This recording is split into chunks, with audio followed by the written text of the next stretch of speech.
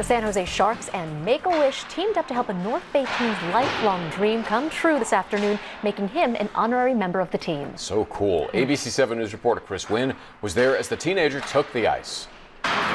You know, he's got it all. Speed, size, physicality, likes to fight a little bit, right?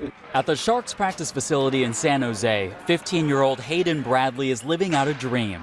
Passing and shooting on them, it was so fun. I don't know how to describe it. It was so fun playing out there. With his family cheering him on from the stands, an acknowledgement of the journey that may have never been. Seeing him in that hospital bed, you know, it was just almost more than a mother can bear. Born with a heart defect called pulmonary atresia, Bradley's pulmonary valve was closed, thereby obstructing the outflow of blood from his heart to his lungs. This picture shows him as a newborn in the neonatal intensive care unit at UCSF, the first of 4 procedures to widen the valve. Last spring, the junior hockey player underwent open heart surgery to replace the valve completely.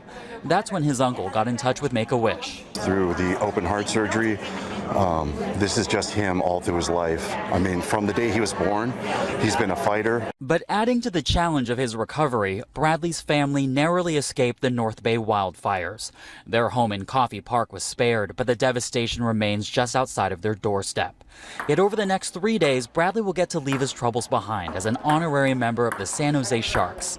Captain Joe Pavelski is glad to have him on board. You guys are excited to see him. You know he's been through a lot, and you can just see the excitement on his face. This kid, living proof that faith and perseverance will lead you to where you eventually need to be. Even if you watch them, it's nothing like if you're playing with them. They're so fast and they can do everything in a split second. It's so crazy.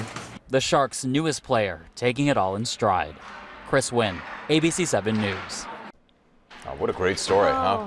Bradley's going to get to take part in tomorrow's pregame festivities against the Pittsburgh Penguins, and then he's going to travel with the team for Sunday's game against the Anaheim Ducks. Make-A-Wish Foundation getting it done. Yeah, awesome job. He's beaming the whole time. Yeah, How and memorable. Looks so comfortable on the ice, too. Yeah, he's Fantastic. a natural.